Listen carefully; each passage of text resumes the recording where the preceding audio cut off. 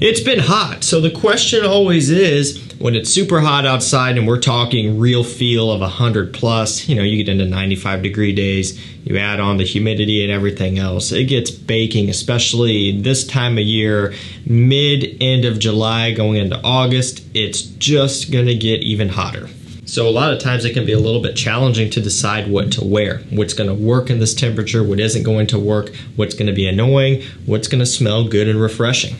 And so what I ended up doing was I kept track of what I wore just for a mid-July rotation here. I normally don't do these weekly fragrance rotations. It's kind of sporadic when I do them, right? But I figured maybe some people will be interested to see what I wear when it's just ridiculously hot outside. And so I wrote all this stuff down, I kept track, and this is what I wore when it was just blazing hot a week or two ago. Okay, we're gonna get this one kicked off with first saying, actually, hold up, that I will link these down below to discounters. I was getting ahead of myself there.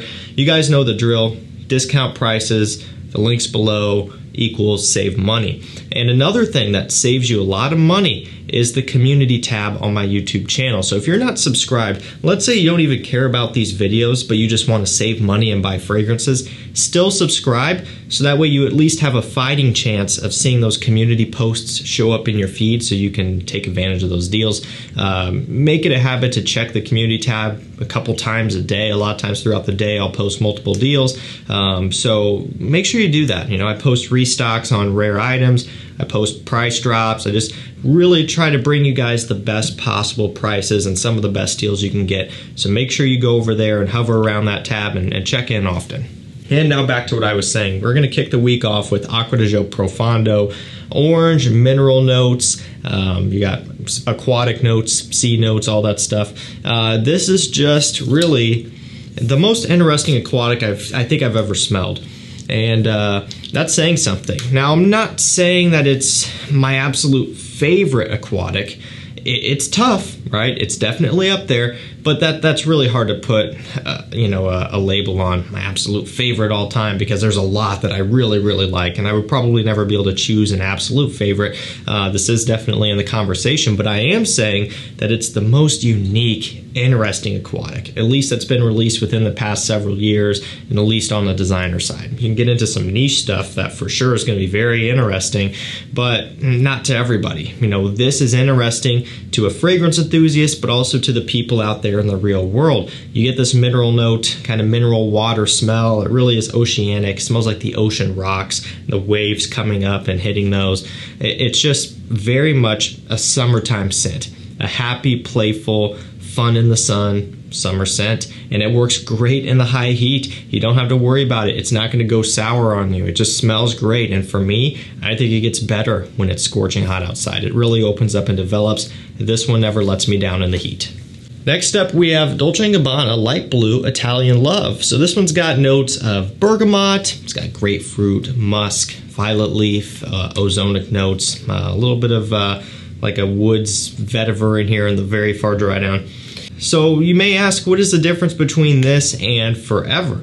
And basically the main thing is that Italian Love introduces some more bergamot as a supplemental note to that grapefruit. So you still get a lot of grapefruit, right? Opens up very strong, but the bergamot really helps to balance it out, you know, because in Forever it's pretty much straight up grapefruit right off the top, very rindy, very sour, and for a lot of people it can be off-putting. This one does a little bit of a job to balance it out.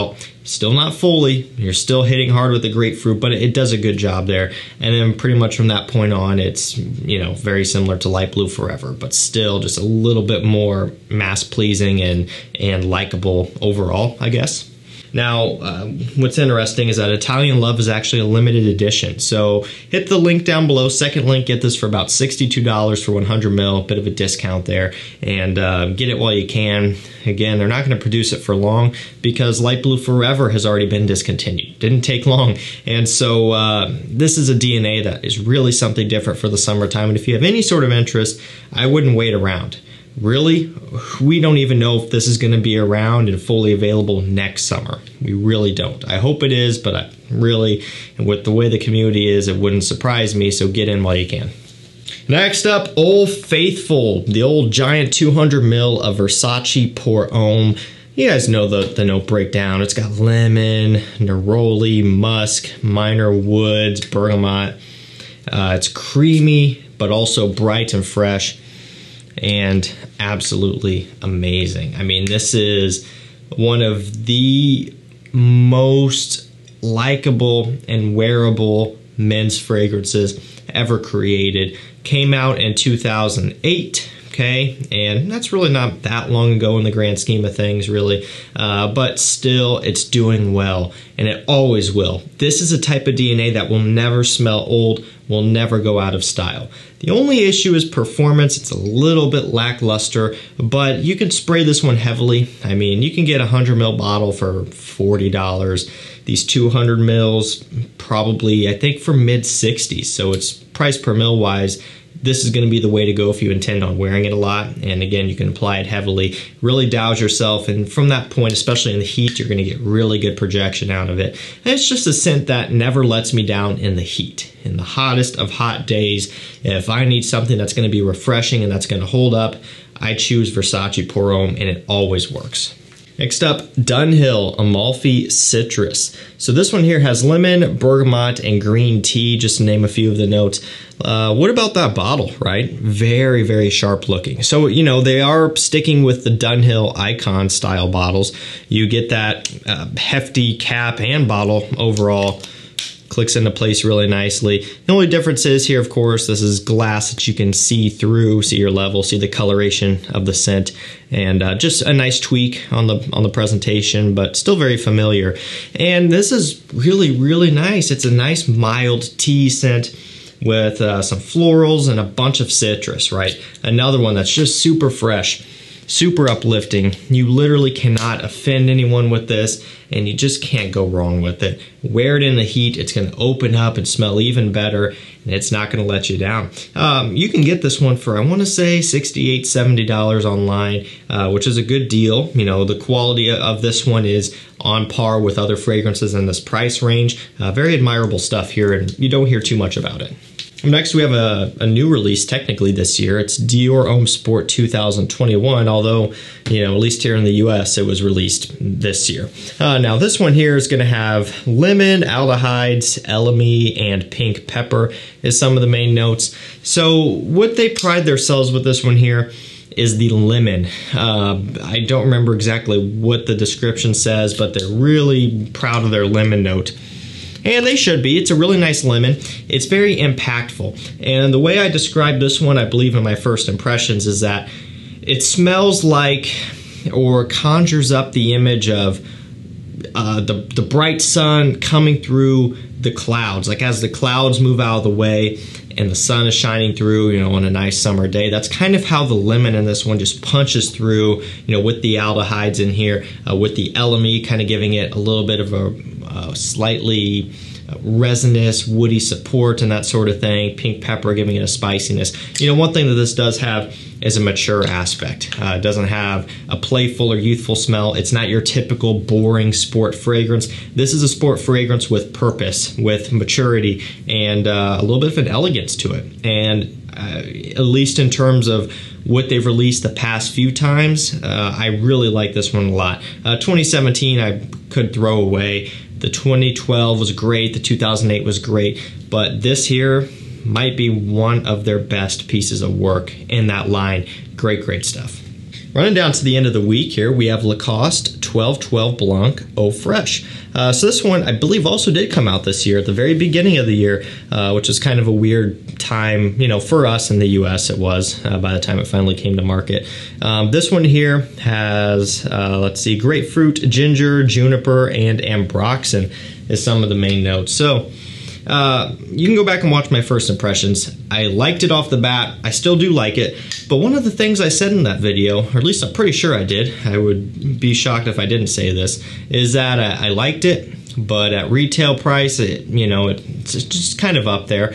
But once this hit discounters, I was like, yeah, this is really going to be a hit. And well, that time has come. We are at the point where this one has now landed on a couple discounters or so for a price well below retail. I want to say $40 is where it's sitting now for 100 ml, which is fantastic. And it'll continue to drop a little bit more. And at that price, you literally really can't go wrong with it. It's very refreshing and bright. And I find it to be of much higher quality than a lot of the other Lacoste fresh fragrances in this line. Some of those I find to actually be a little bit synthetic, and some of them just didn't work with me that well. But this one here is smooth, it's kind of silky, and there's a little bit more depth than some of the others. And I think this here is a really, really good flanker. Very crisp and bright, and now that you can get it for a discount, it is definitely worth picking up. And to finish the week off, I ended up going with Chanel Allure Homme Sport Cologne Sport. Now, this is where it gets confusing. I got to cover this bottle up because my face is going to look very, very startling. This is where it gets confusing. It's Cologne Sport, but now if you buy it on Chanel's website, it is just Cologne, okay? I don't know what their reasoning behind this was.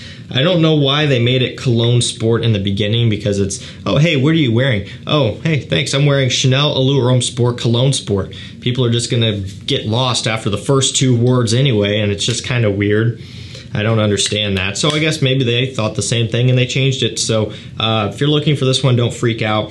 Just get the new one, the one that says Cologne. They're the same, okay? It's also weird because the coloration is significantly different.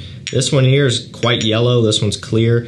I've got another bottle of this as well, which also has a little bit of a tint to it as well. This is an older bottle. Yeah, anyway, wore this one for the last day of the week. It's got lemon, orange, fir resin, also has aldehydes, also has LME, kind of like the Dior Homme Sport, although it smells nothing like that one. It's funny how that works.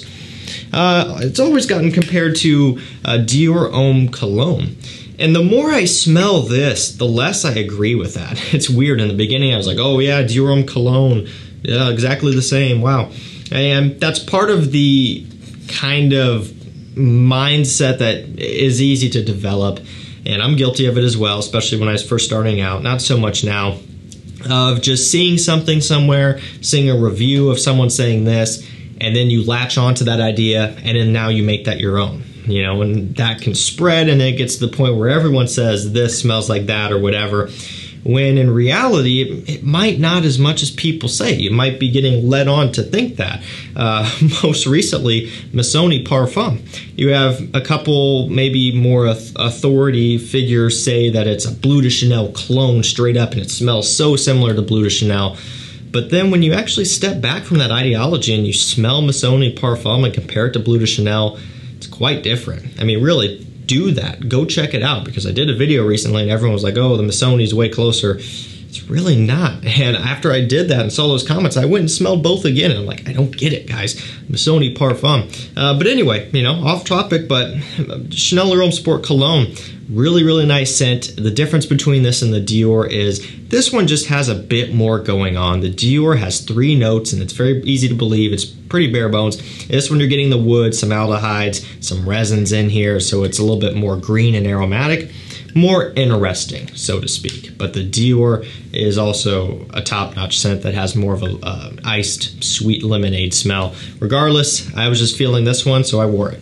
Alrighty guys, that's going to do it for me. My mid-week of July fragrance rotation for when it was just scorching hot outside. So hopefully you guys are staying cool, hopefully you're staying safe and healthy, and hopefully you're enjoying your fragrances. Again, make sure you get subscribed, check my community tab, hit the links down below, get these for a discount. That's going to do it for me. Thank you so much for watching. Stay safe, and again, stay healthy, please. And we'll see you tomorrow with another one. Take care.